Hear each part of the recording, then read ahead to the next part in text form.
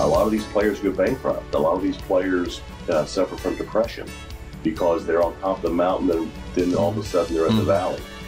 But he said he had 8 screws put in his shoulder, and that year he learned to be a leader. He instructed the other players. He cheered them on. He rooted for them. If you can't raise a family on $2 million, then you need to reevaluate your spending habits. I hope that people don't find out I was a Christian at my funeral. I was just trying to get up to the booth, get a hot dog, and it was like hand-to-hand combat. And they're in a sport where all it takes is one hit, and they're done.